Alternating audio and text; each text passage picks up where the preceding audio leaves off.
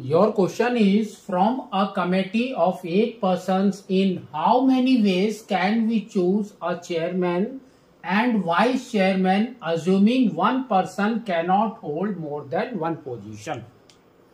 So first we will go for number of ways, how we will solve it, then we will go for permutation. So see that, what they have told. They have told 8 persons. So suppose the persons are A, B, C, D, E, F, G and H. These are the persons.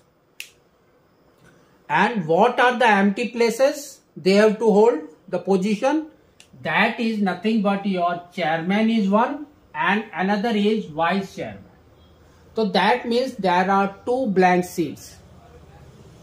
First and second. Now if you see, they have told one person cannot hold another. One person can hold only one position. So now if we see this A, suppose we have taken A. This A can be arranged in 8 ways. So he can arrange here also. This A can be arranged this position also. This can be arranged in this position. Likewise it will go out. And at the last position also. So it will be at the 8 ways. So here we will write 8 into. Now suppose the first position gets over. So next comes your B. So B can hold up to 7 position only. So here comes 7. So that means in ways, if we go for that, so now how we can choose the persons? It in 56 ways. Now we will go for permutation. We should get 56 only. How?